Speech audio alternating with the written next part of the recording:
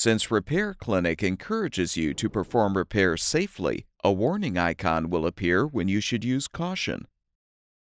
Located near the top of a water heater tank, the temperature and pressure relief valve is a safety component used to stabilize the water heating system when necessary. If the water temperature or pressure increases above proper operating levels, the pressure relief valve will open and discharge the heated water.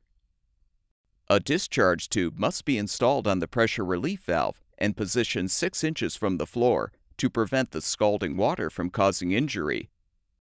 If at any time the relief valve begins to leak, then the valve has failed and will need to be replaced.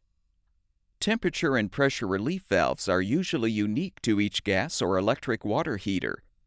You should enter the full model number of your water heater in our website search bar to find the specific relief valve you need.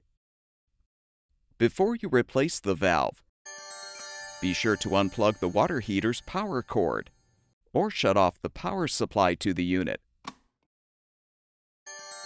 If you have a gas water heater, you should shut off the gas supply as well. Now close the water intake valve and open the drain valve to drain at least half the water from the tank. You can open a hot water faucet in the home to assist in discharging the water. After draining half the tank, close the drain valve. If applicable, remove the insulation surrounding the relief valve and use a wrench to help unthread the discharge tube.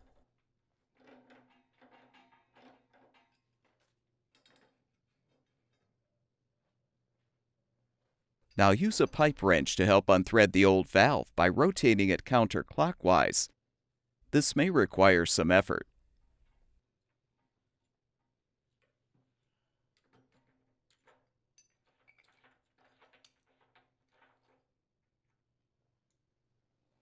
Install the new temperature and pressure relief valve by threading it clockwise into the tank, then tighten.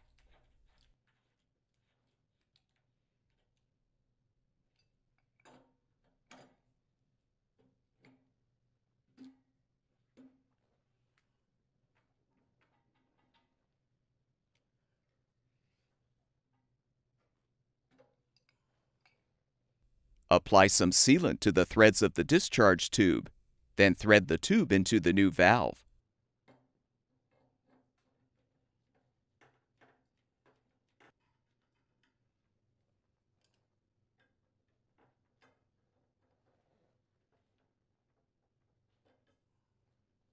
Align the insulation on the valve, if applicable.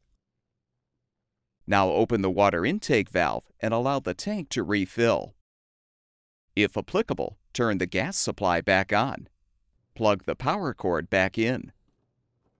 Or restore the power supply. And the water heater should be ready for use.